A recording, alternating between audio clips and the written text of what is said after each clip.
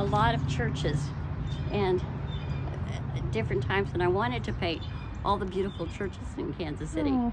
And my granddaughter has a 2x2, little 2-inch by 2-inch oil painting of one of the churches in Kansas City, Kansas, Oh.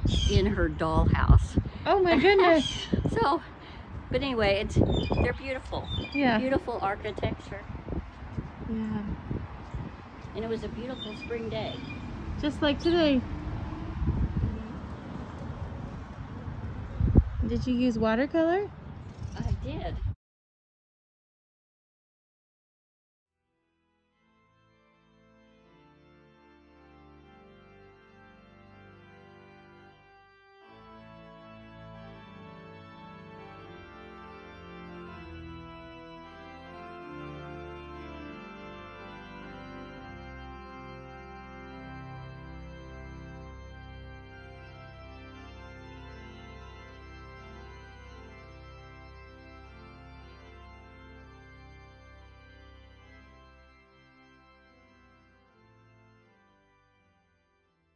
So a coincidence is that many years ago, when my own children were really young, Andy and I wanted to capture a moment of them at the beach. And so we happened to be at an art fair and saw an artist whose watercolors we really liked. And we got her to create a watercolor of our 3 children that still hangs in our own home. It turned out to be Marcia Streepy. So here she is today, and I want you to hear from her a little bit about this watercolor that she's done. Marcia? Well, thank you so much for letting me grace your church with my presence. It is wonderful to be here with brothers and sisters in Christ. And I'm so blessed to have a little bit of talent to share.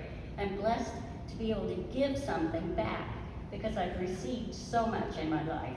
And this is wonderful. And I thank you very much for owning one of my pieces and remembering me. I feel like those are little ambassadors of myself to other people. And this painting is watercolor, which is one of the hardest mediums to use. I paint in oils, pastels, and watercolors. And this was about the same time, Easter, to paint this with those beautiful magnolias. And I tell you, when I get to paint on location, I feel like I'm in heaven. I've always said, this is like heaven, to be able to have the time and the bird singing, to be outside and to paint. And thank you so much for receiving this. I really, it's a joy to be able to give it to you. Thank you. Thank you so much, Marcia. We so appreciate it. I also want to let you know that you can see more of her works. She's having an art retrospective called Glorious Days. It will run from May 1st to June 5th at the Interurban Art House, which is at 8001 Newton Street in Overland Park, Kansas. And this part of the proceeds of this art show will go to the ALS Society. Marcia herself is living with a recent diagnosis of ALS, and so it's just a beautiful way for her to give back at this point.